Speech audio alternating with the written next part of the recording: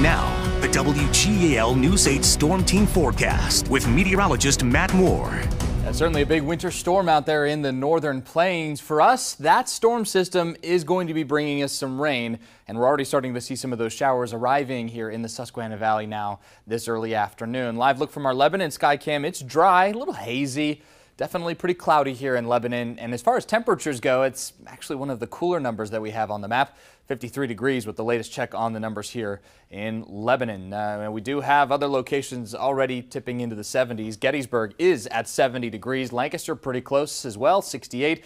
And really just depends on if you've seen sunshine or not. Lancaster had a period of sunshine here, actually still seeing some sun and high clouds right now.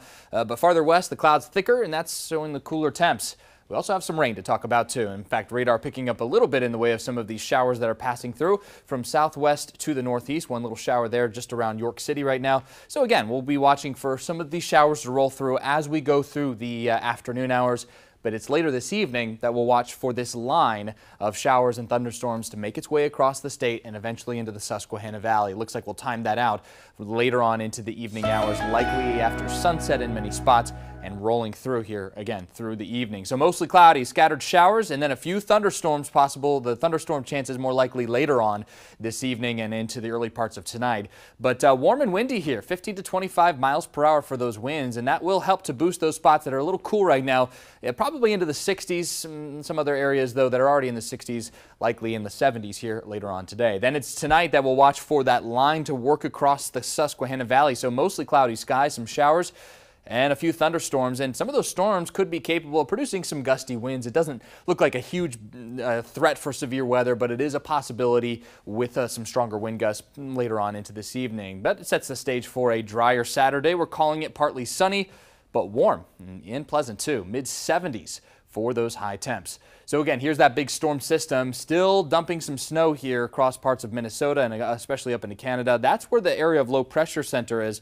Cold front draped all the way down into the deep south. So it's that cold front we'll watch for as we go throughout the rest of today. And again, some showers down to our south. These are going to slide through ahead of the main line as we head into later on this afternoon. Storm Prediction Center saying that some of these storms could get rather robust out here into western parts of the state.